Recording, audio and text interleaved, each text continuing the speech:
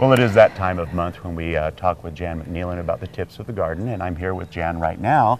And Jan, what are you doing? With you and Judy always get to clown around at the beginning of the show, so I thought I would. Well, you are splendidly doing it. These are fundraiser for kids for school supplies, so I thought I'd get one and help support that and do good play things a trick and on laugh too. Yeah, right. Yep. We're going to talk about what, transplanting first? Yeah, let's talk about that, because I think a lot of us get scared in the summertime, or what's even worse is we'll do it, but then we don't do something that's really necessary. Yeah, we just transplanted this rhododendron here and mudded it in because it was hot during that time. Let's define the mudding in, though. What does that mean? Mudding in means you dig the hole, you put the hose in the hole, and then you put the plant in and let it literally be mud around all the root system. But then after that, you need to keep it moist, or at least watered, all through the summer and into the fall. And you know, when we were talking earlier, I actually heard you say really water through October. Yeah, well, until the rain really hits. Starts kicking in.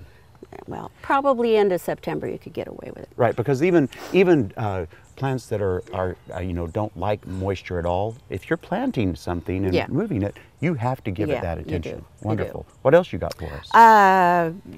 We move plants. I also have, I did this before a few years back, but just to show you, if you have arthritic hands like I do, you can take a piece of pipe wrap and just wrap it around the handles of your tools with duct tape or whatever, and just soften it, and it helps. And they're very inexpensive. You get like you three could in get a like package. 3 or 4, in a package. So I just wanted to bring that up because I didn't want to forget to do that. It also keeps you from getting splinters, which I get often. Right. And then our strawberries in the back in the raised beds are blooming right now, and a lot of times when people see them bloom, they want to fertilize right away, and they don't have to, but if you're going to fertilize, which would help, use a 5-10-10, something with a lower nitrogen, so that you're not going to all leaf and not fruit. Right.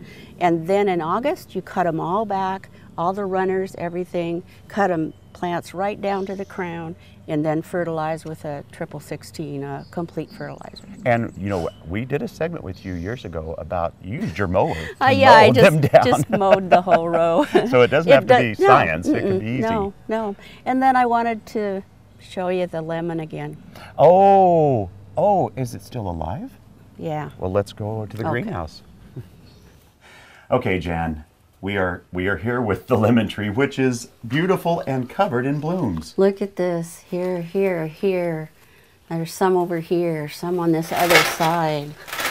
It's just not going to give up. So it didn't look very good. It's curling leaves, but it has no mealybug, no scale. It was just cold. So we'll see what this produces. It was just teasing you. I guess so. I actually wrote something this morning and said to my friend Sally that gave me this that I was thinking about getting another one to keep it company. Well, it gets lonely, but obviously not. It's very happy. No. The other thing I wanted to talk about is reusing potting soil. You know, it's expensive, and you want to reuse it. It doesn't hurt to reuse it if it's fluffy enough, or you can scratch it up enough. Maybe just use half in the bottom of a new pot and new soil on the top. Just keep in mind that what you've done the year before is deplete all the old potting soil of any nutrients at all. Okay. So just make sure you're going to fertilize. Well, there you have it. So remember, we'll do this again next month for more tips of the garden. Thanks, Jen. Bye.